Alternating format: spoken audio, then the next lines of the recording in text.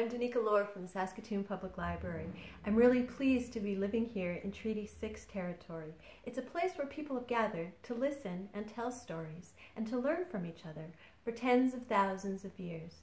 So today we're going to do an activity called backdrawing, or that's what I'm calling it. I saw this as a post on Instagram from my friend Holly Robinson, who's a storyteller from the States, and she had pictures up of her kids doing this activity. And so I enlisted my children to be involved. So I have Jasmine and Cole with me today. And what we're going to do is we're going to take 2 pieces of paper and 2 pieces of tape and a marker and a pencil. And so we have 1 piece of paper taped to the wall, and the other piece of paper we're going to tape to Cole's back.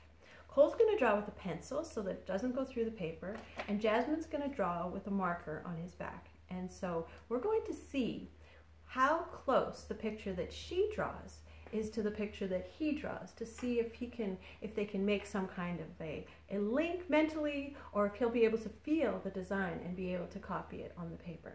So we're going to set this up, and Cole is going to draw and Jasmine's going to draw on his back, and that's all we need for now. So here's Cole and Jasmine, and Jasmine is going to start drawing on Cole's back, and Cole's going to see what he comes up with.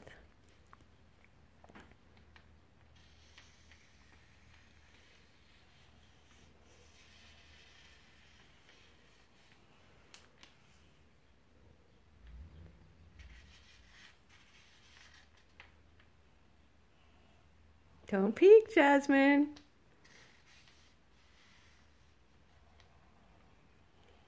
Draw your own. Don't look at what he's doing.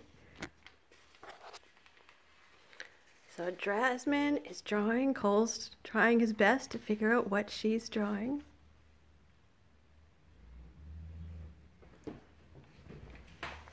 Come in a little closer. Let's see, you can see what she's doing. We're going to take a look and see what Cole's doing up here.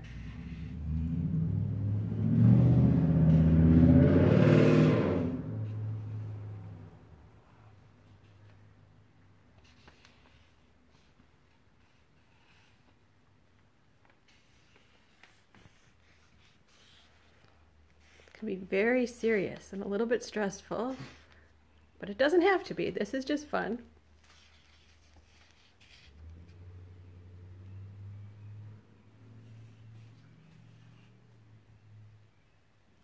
All right, so we're going to take the pictures, show them side by side, and we'll see what we've got. So Jasmine drew a pig, and it looks like Cole's drawn some sort of a squid type creature.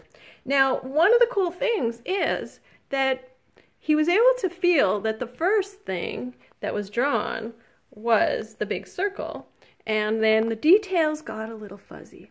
But they're both creatures, they both have eyes, and they both have some sort of, some sort of appendages. So that's what they did. Now, the other day they did one, and we're just going to show you what the result of that one was. So Jasmine, if you could pass me the 2 and stick them back up on the wall.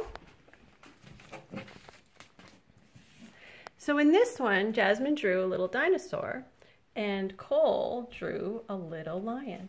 And if you can see, they both had heads and they both had bodies.